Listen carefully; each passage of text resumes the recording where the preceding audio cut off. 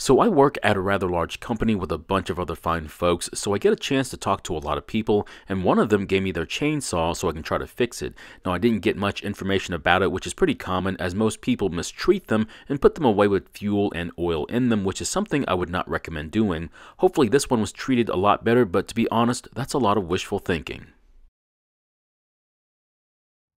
In today's video, we look at this chainsaw, and the problem is that I don't know much about it, but there's probably a good chance it's not going to start, otherwise why would they even give it to me?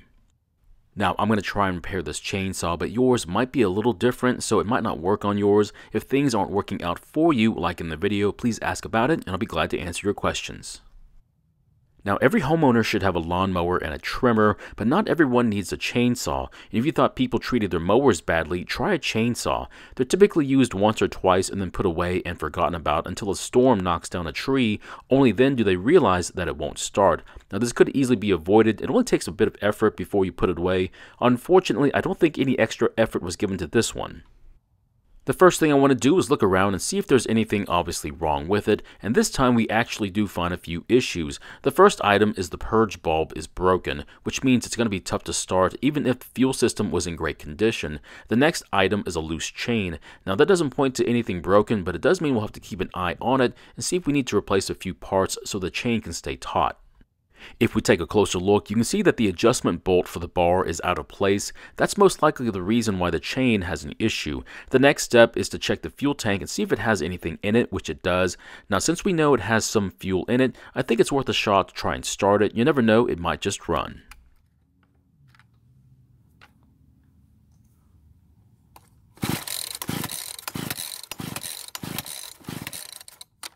Well, there's no point in trying to lose my shoulder trying to start this one because it's not wanting to do anything. The next step is to try and help it to start and run, and the way I'm going to do that is to put some fuel into the carb's throat and then see if it'll start and run on its own. If it does run, it means we have a working ignition system and enough compression from the engine, which means it's not worn out.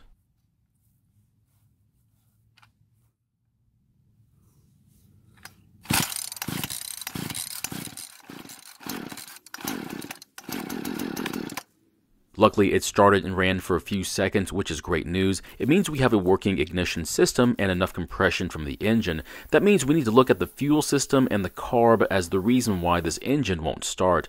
Now, this chainsaw wasn't very dirty, which to be honest is a little strange, but I'm still going to give it a quick cleaning. That way my hands will stay clean as I work on the carb or the fuel tank. It's not necessary to do this, but it is nice to give it back to my coworker looking better than when they gave it to me.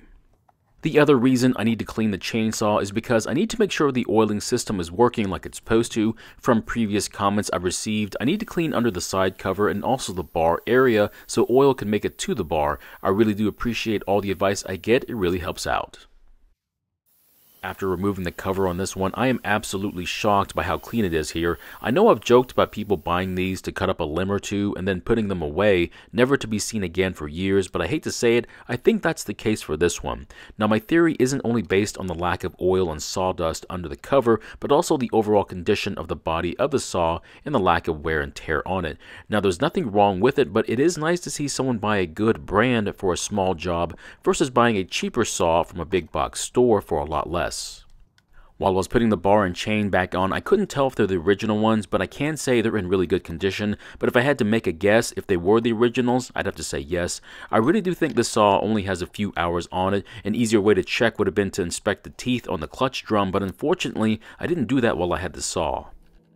So this saw is very interesting in its design. To get to the nuts that hold the carb to the engine, we have to take a few parts off the body. The first part is the entire handle section, which consists of the rear handle and trigger along with the front handle around the body. Fortunately, it's a lot easier than it sounds. All we have to do is remove 3 screws and disconnect the throttle linkage to the trigger, and then we can carefully remove it.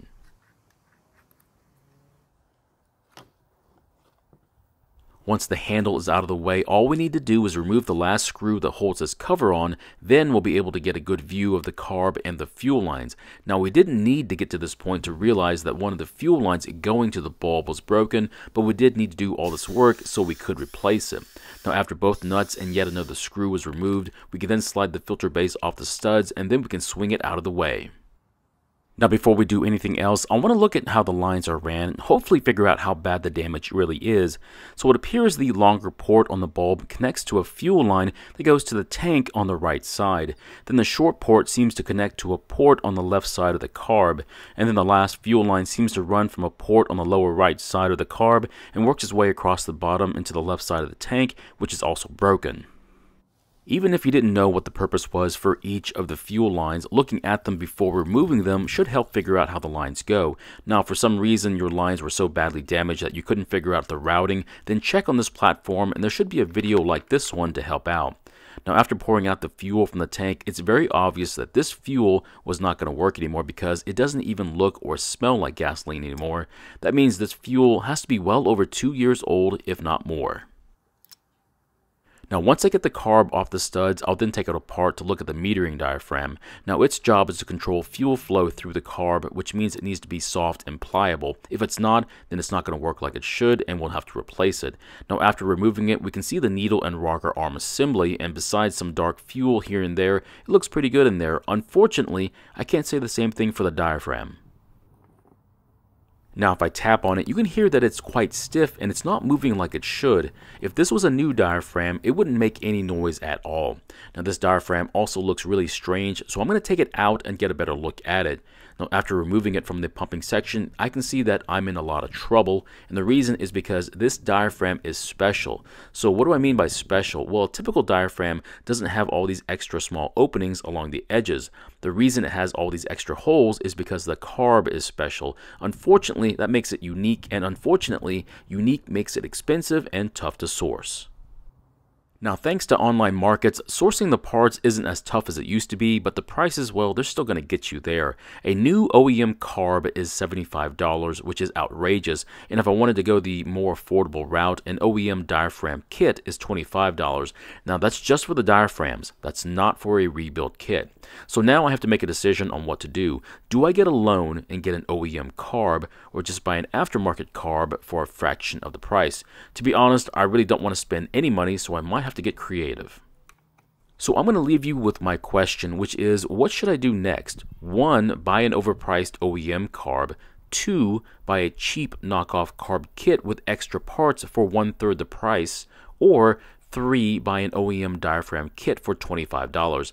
Now these are pretty tough choices, and to be honest, I don't think you could go wrong with any one of these choices, which means whichever one you choose is probably going to work just fine. So while I make my choice and wait for whatever it is I'm going to choose to come in the mail, I'm going to use my time wisely and replace the fuel lines and purge bulb. Now if you've been following my videos, you'll know that when it comes to chainsaws, they sometimes need everything replaced, which means it usually takes 2 videos to get one done. That means in the next video, you'll see the choice I made and hopefully get this quality chainsaw back up and running again.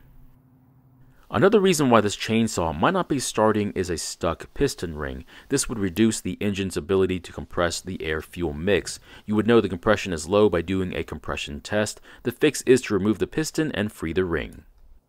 So in the end, we're on the way to getting this chainsaw back up and running, and hopefully in the future, when I give the chainsaw back to the owner, they'll empty the fuel system before putting it away. Otherwise, we're going to see this saw again in a few more years. Thank you for watching. I really do appreciate your time here. Please feel free to ask me any questions about this project or your own projects, and I hope to see you in the next video.